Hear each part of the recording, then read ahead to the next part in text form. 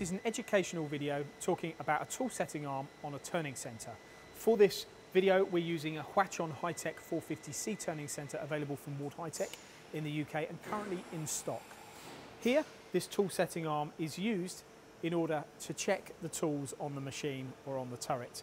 You can use it by or via an M code, and whilst you're in cycle, you can check the geometry of your tools and you can also set your tools before your machining operation.